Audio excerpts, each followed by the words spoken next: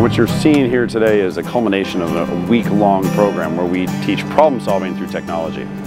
This is something that the Marine Corps has been really interested in because, frankly, they have some of the toughest problems in the world.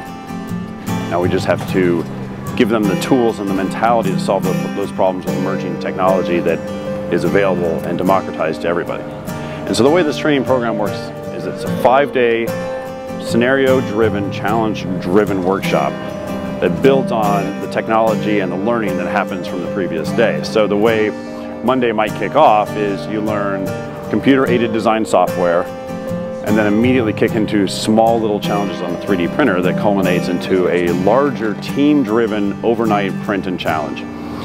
Next day, shifting gears, we get into welding.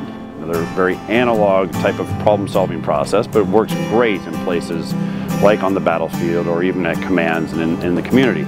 And every day of the week continues in this process, from electronics and learning to solder and building circuits and then learning to program Arduino and building sensor networks and solving problems using laser pointers and laser diodes and motion detectors and ultrasonic sensors.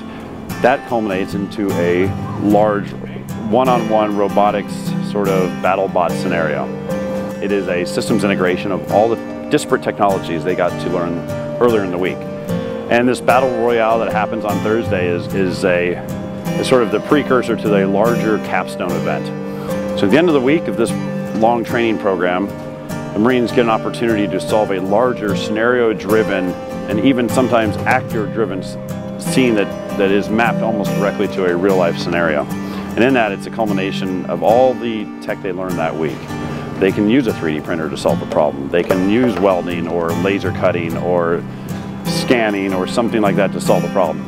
So they get to choose what arrow in their quiver they're going to use in this larger scenario.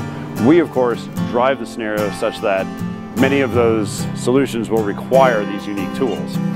And so at the end of the week, the one thing that we want them coming away from is the confidence to pick up any one of these tools and use it to solve a problem.